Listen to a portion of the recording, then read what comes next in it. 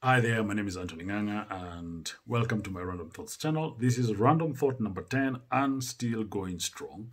You can watch the rest on my YouTube channel called Random Thoughts. Now, my thought for this week is quite random as always. And what hit me this morning is, what if, truly what if we could negotiate for extra time before we died? Okay, it's a bit morbid, but just hear me out. Say a week before or a month before the plug is about to be pulled, somebody gives you a call or sends you a WhatsApp and says, hey, dude, next week, same time, we'll pull the plug, or in a month's time, we'll pull the plug.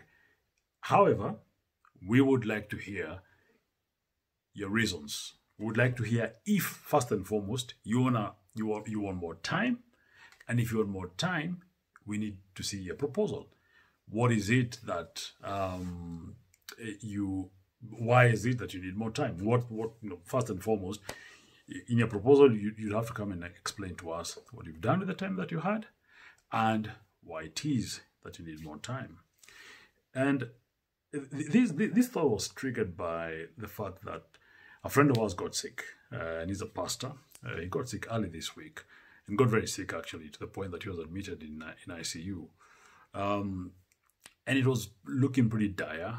And the good news is he's feeling a whole lot better, and he's probably going to be out of the hospital within the next few days.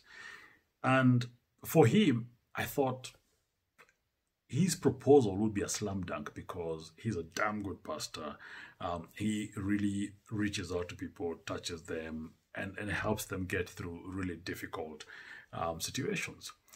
Then I thought of myself and I said, if I was out there negotiating with God or the universe for more time, what would I say?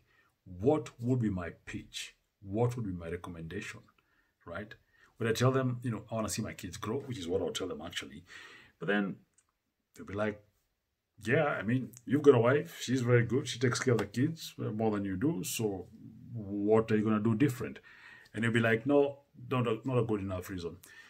You talk about career. You talk about, your dreams. And I wonder if those would be compelling enough for the guys to say, you know what?